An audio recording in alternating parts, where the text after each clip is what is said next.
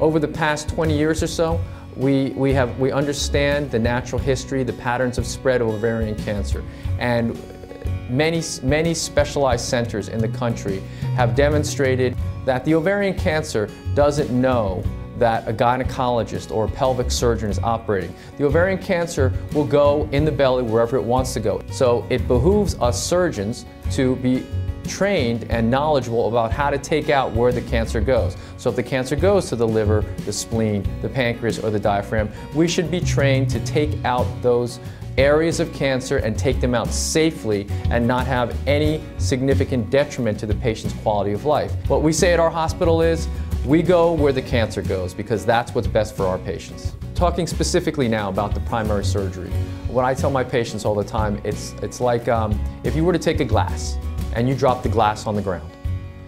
You can't pick up all the little pieces of glass with just your hands. It's going to take a combination of you using your hands and maybe putting gloves on so you don't cut your fingers and taking up the big pieces of glass.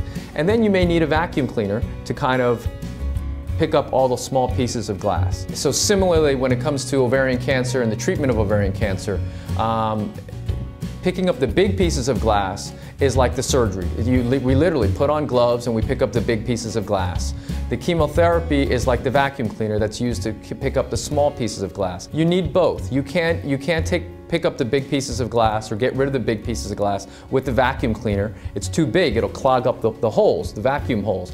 And you can't pick up the small pieces with your hands because there's so many of them. There may not be millions of, like there are millions of cancer cells within ovarian cancer, but there's too many to practically pick up with your fingers. So it's a combination of the debulking of the big pieces of cancer, or the big pieces of glass, if you will, and the vacuum cleaner, like the chemotherapy, picking up or in the terms of cancer, killing the small cancer cells that we can't see sometimes and we can't physically remove all.